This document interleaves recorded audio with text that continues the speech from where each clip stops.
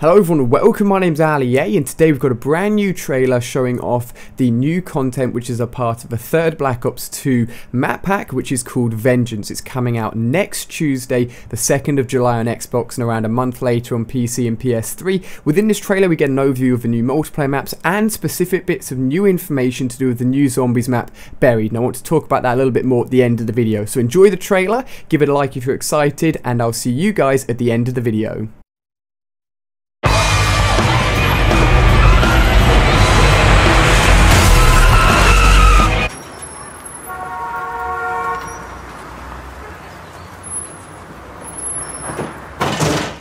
So you know the new Black Ops 2 maps are almost here, right? Yeah. So don't you think it's about time you let me drive again? No. What? Come on, okay, I messed up one time. Arnold, you drive yet? Yep. Yeah, Arnold drive the car? Arnold's driving? They don't even have a license.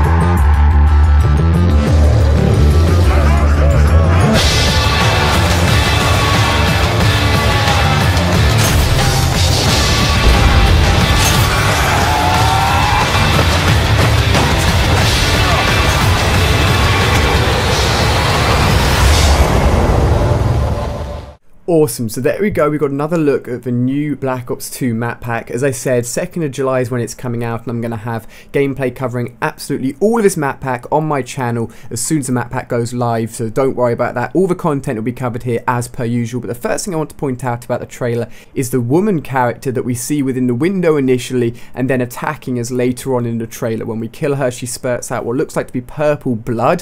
What sort of role she plays, whether she can have a positive or negative effect on the map, we don't know at the moment. We just know she's an enemy, so it's going to be interesting to see what sort of role she plays. Looks like she's some sort of old civilian from the town that we're in. Of course, it's a sort of Wild West town underground, hence the name Buried, so that's going to be interesting. Now, the next part of the trailer is really cool because it links back in with the first one, where they show the character that was locked away in a cage. They told us that he could help us if we did something for him, or he could go against us. And we now know how to make him become an ally and help us. We need to give him sweets. Now, there was a sweet shop shown within the first trailer. I'd assume they'd be in the shop or scattered around the town for us to find, and once we feed him these sweets, we can see on screen here he becomes an ally and he helps us in some way. How he helps us, we're going to have to wait until July the 2nd to find out. Now, two things that aren't new but are worth noting within the trailer is one of the locations for the mystery box and also the location for the Juggernog perk. The thing to note about the Juggernog perk is that it seems to be down a very tight corridor. You see the 4 characters backing into it, and if you're trying to go and get it and you're being surrounded by zombies, it looks like you're going to get trapped, so it's going to be a tough place to get the perk. Now, the final part of the trailer which was interesting was this huge green zombie which falls from the sky and lands on the floor of a huge